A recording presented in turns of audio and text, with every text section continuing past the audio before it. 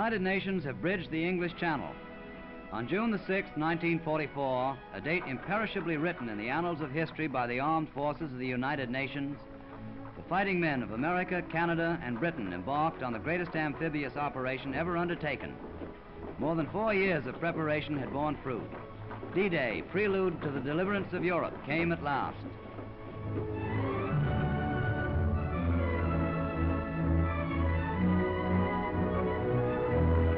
In the high spirits of free men launched on the greatest of all crusades, the trained soldiers of democracy left the shores of England.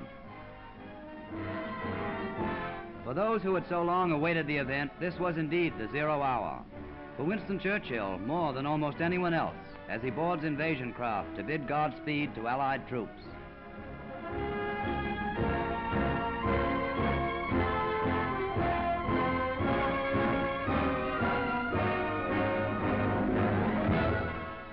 On the coast of Normandy, Allied landings secured a bridgehead wide and deep. Supreme Commander Eisenhower made his long-awaited broadcast to the people of France.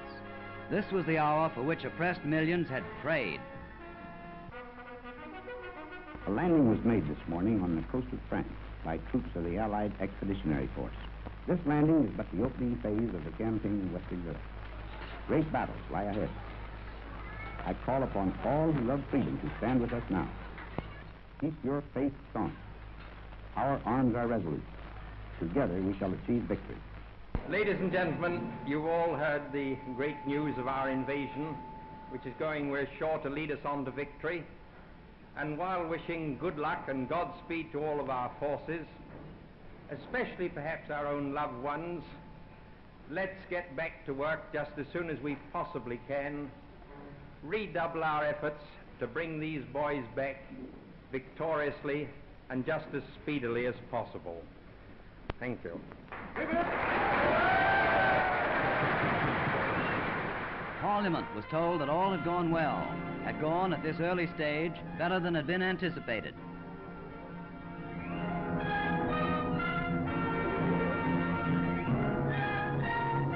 The London public was elated at the news of progress. The Allies had landed in France.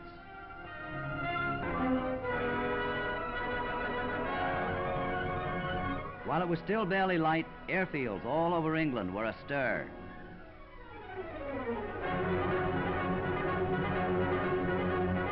Paratroopers, their faces darkened to the color of chocolate, climbed aboard gliders and transport planes. More than 1,000 such planes were used by this section of the invading force. American youngsters, grinning even on their way to battle. These men were part of the largest airborne operation in history. General Brereton of the U.S. Army gives the good luck rabbit's foot to some of his men.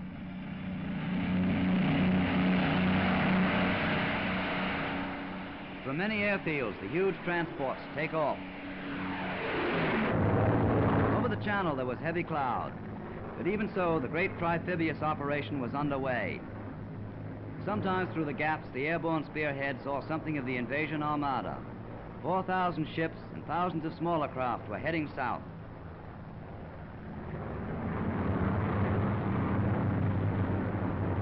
The Channel Island of Jersey, occupied since Dunkirk, saw in the invasion of France the hour of its own deliverance. Day bombers blast coastal installations, continuing the heavy attacks of the night before.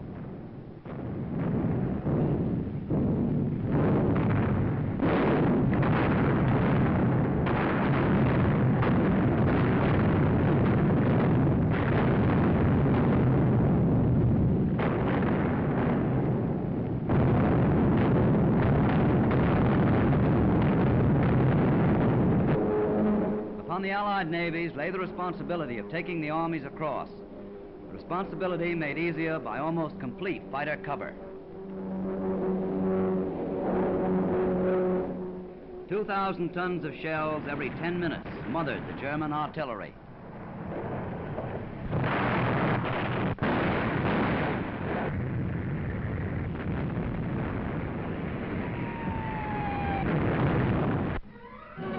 Italian theater, Rome, perhaps by coincidence, was captured only a few hours before D-Day dawned.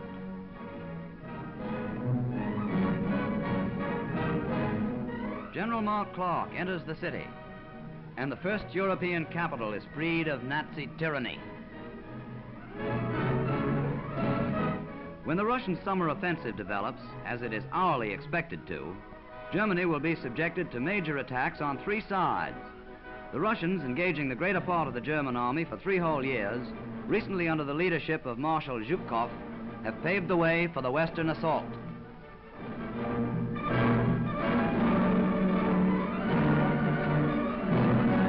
When the landing craft came within sight of the Cherbourg Peninsula and the Seine Bay, every man on board knew that a tough fight lay ahead. The world learns with thankfulness that the early losses were far smaller than anticipated. To the 9th American Air Force belongs much of the credit for that merciful fact. Our bombers and fighters grounded almost the whole of the Luftwaffe.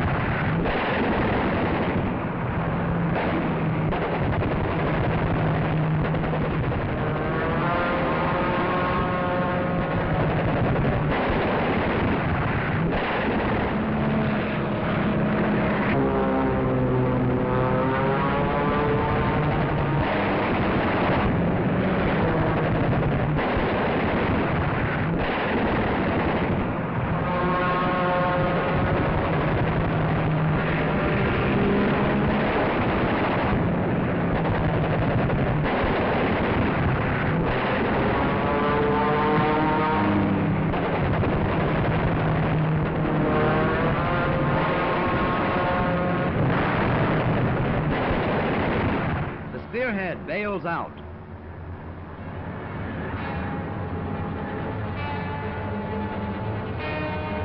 Largely owing to the success of this operation, in little more than 12 hours, the Allied beachhead was 13 miles wide and 10 miles in depth.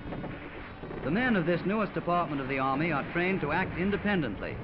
With great effect, they proceeded to carry out their general instructions to harass the enemy and destroy everything German in sight.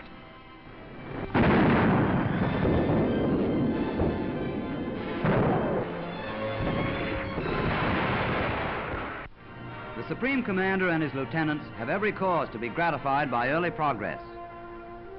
Eisenhower, Montgomery, and Tedder have set in motion the second front. The Supreme Commanders are optimistic.